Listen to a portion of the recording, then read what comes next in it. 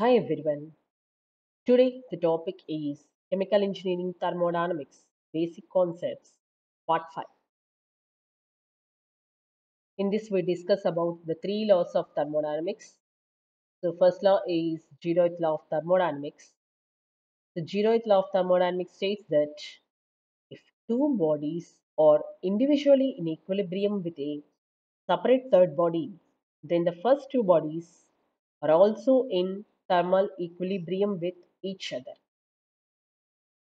So here we can see the three bodies A, B and C. So here these A, B and C are in equilibrium. Then AB and AC are also in thermal equilibrium with each other. So that represents the zeroth law of thermodynamics. Next one, first law of thermodynamics. So first law of thermodynamics is also known as law of conservation of energy. Sometimes it is represented as law of conservation of energy. So this law, first law of thermodynamics states that energy can neither be created nor be destroyed, but it can be changed from one form to another form. So the equation for the first law of thermodynamics can be written as delta U is equal to Q minus W, where delta U is change in internal energy of the system. Q is heat transfer between the system and surroundings. W is work interaction of the system with its surroundings. So this can be represented in a diagram, that is a piston cylinder assembly. Take a piston cylinder assembly where the heat is added to the system, that is Q, and internal energy is U1. So then when work is done by the system, the piston cylinder assembly will be raised and the internal energy is increased to U2. So the change in internal energy U1 minus U2 is equal to delta U, which is equal to Q minus W. That is heat added to the system minus work done by the system. So from this we can see energy can neither be created nor be destroyed, but it can be transformed from one form to the other form. So this is the mathematical representation of the first law of thermodynamics. Next one, second law of thermodynamics.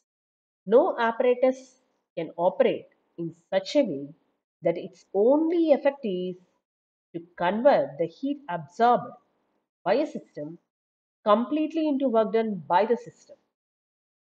So, if you take any apparatus, so no apparatus can be operated in that way that its only effect is to convert the heat absorbed completely into work done. That is 100% work done by the system. It's not possible. So, that is the statement of second law of thermodynamics. So in another way also we can represent the second law, that is second law of thermodynamics states that the entropy in an isolated system always increases. So we are representing in the form of entropy. So entropy of the universe only increases and never decreases. So the second law of thermodynamics mathematical expression is delta S universe is greater than or equal to 0. So here delta S universe is the change in entropy of the universe. So always the change in entropy of the universe will be greater than or equal to 0. It will never be less than 0. So it always increases but never decreases. That is the second law of thermodynamics. So here we can see the heat transfer will be happening from a hot body to a cold body. So the entropy of any natural and spontaneous process either increases or remains constant, but it does not decrease.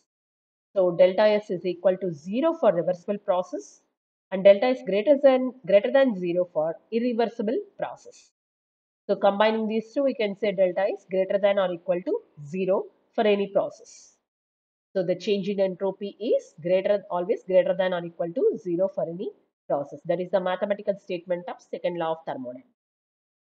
So in this I have given the simple definitions of the zeroth law, first law and second law of thermodynamics. So this is today's topic. If you like my video, please subscribe my channel. Please like, share and comment my videos. Thank you very much.